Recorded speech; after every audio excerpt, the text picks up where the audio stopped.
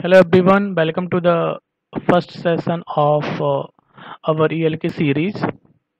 So this is the agenda of the session. We will be discussing about overview on log monitoring and related tools, ELK stack overview, and different architecture diagrams of ELK stack.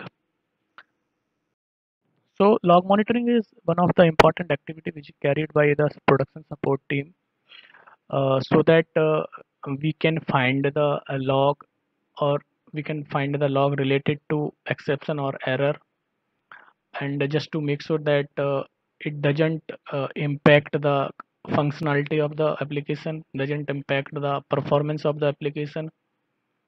If we find like it can cause a problem, then we need to make sure that it is being worked upon immediately to avoid any impact on the business. But this log monitoring is very time consuming process if it is not done in a proper way.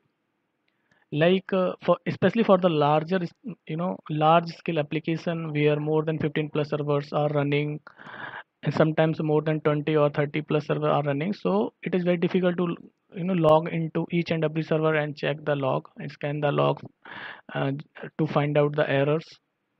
So for that, we have many log monitoring related tools available in the market, which help us to make this process efficiently.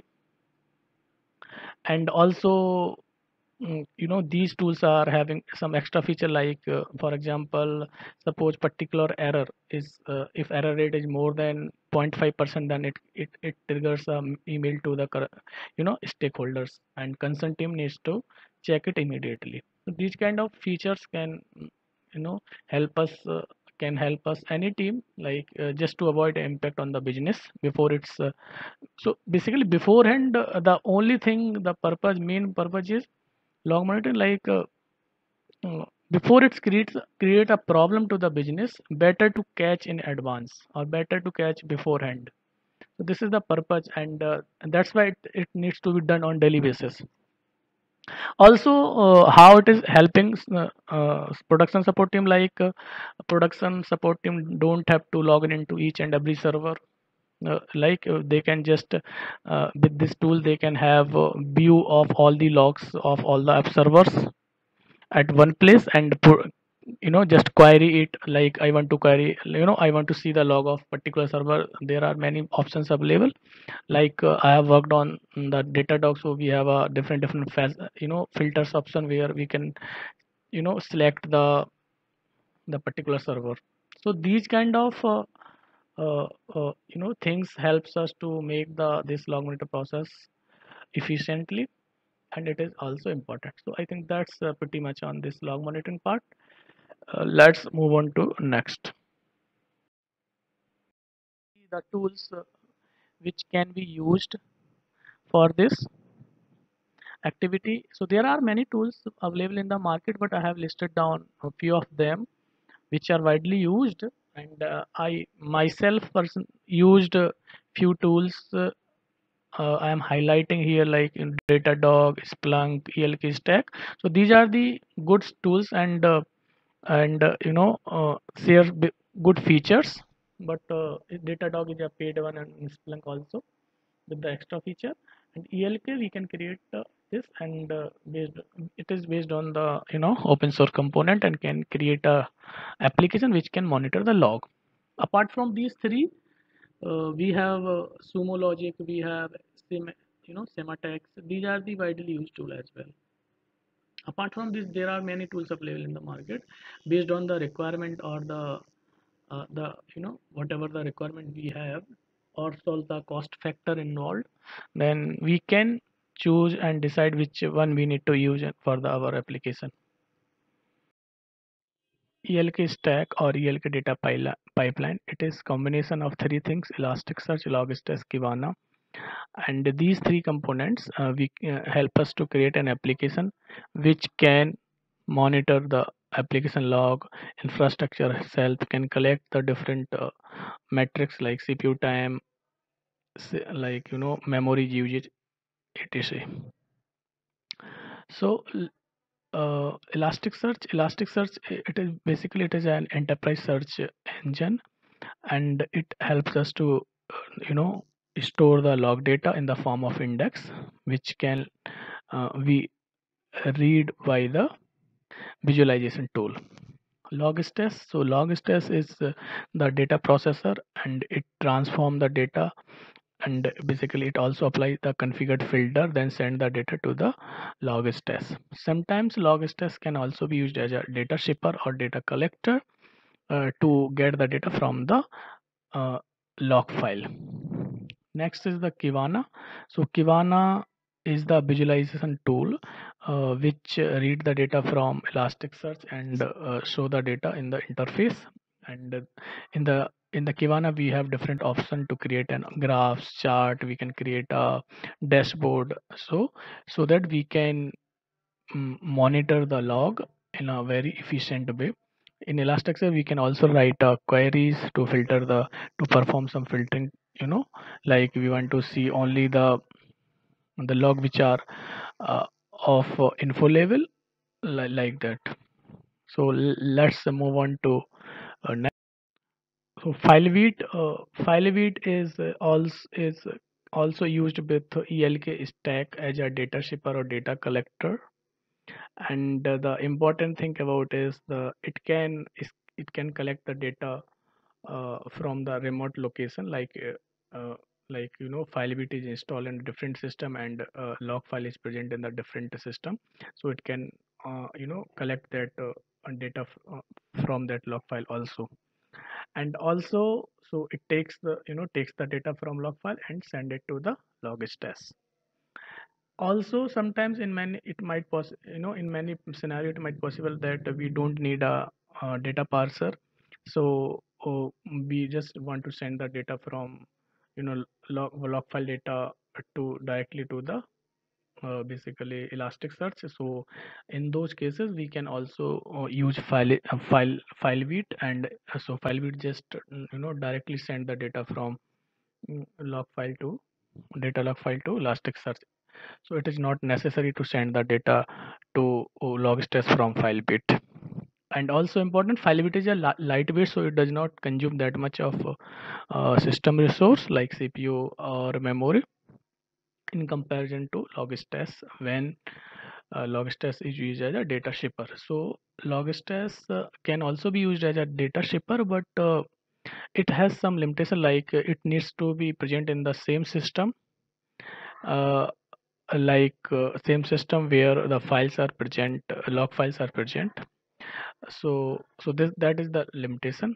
It is not possible to use Logstash when file log file is present remotely, but we can use the filebeat to scan the file which is present in different system or in the remote location. So that is the basically advantage of filebeat over Logstash. So let's move on to uh, so here I have also highlighted few other beats, like we have seen the file beat to scan the log file, but there are other beats are also available which can used for different purpose. Although we will not be using these beats in our series, but just highlight so that somewhere if required, then we will have in a mind that we these kind of views also present available, or we can use these as per our requirement. So like packet beat to collect the network related data, metric beat to collect the system health, server health, like CPU usage or memory consumption, these kind of data. Audit beat to collect the audit history of the user. Heartbeat to check the uptime of the service, like Windows log beat. So for the Windows event, log related event and function, it is a serverless shipper for cloud data. So it can be used with obviously AWS Lambda and these kind of serverless services. So let's move on to next. So this is the architecture style, or we can architecture diagram, I would say. And so here This is the simplest one, and here you can see these are the source of file. So this, it could be different file, or it could be a single file. uh, like we have a 4 server, and we can get the file from all 4 servers, and logstash can be used for that data shipper as well as a data parser. Here we are not using the filebeat here, since so this is the simplest data pipeline we can create, and it takes the data, it parse the data, send the data in the form of JSON to the Elasticsearch. Elasticsearch then is integrated with the Kibana, and Kibana get the data from Elasticsearch and show in the form of graphs, chart, or directly show in the form of text. So this is the very basic diagram of the application. Next, so this is the another diagram.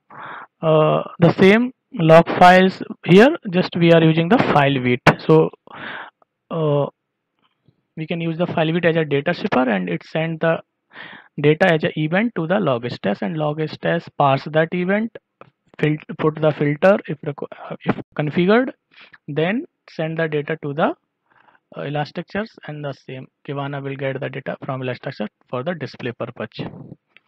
And so this is the widely used architecture style. I mean, this kind of I have also seen this in a production environment. The next is the although you will see the most of the components are same except this Kafka. So Kafka and Apache Kafka, it is a product from Apache, and Apache Kafka, Apache MQ, RabbitMQ. So these are the there are many places where we can use these as a buffer, message buffer. Sometimes it happens like the the filebeat is sending the data at very fast, very fast rate, and it is very difficult for the logstash to process that. So to avoid any kind of congestion on the logstash side, it is advisable, or we can use it like the buffer, which can hold the message, and then it can take logstash can take the message from that buffer,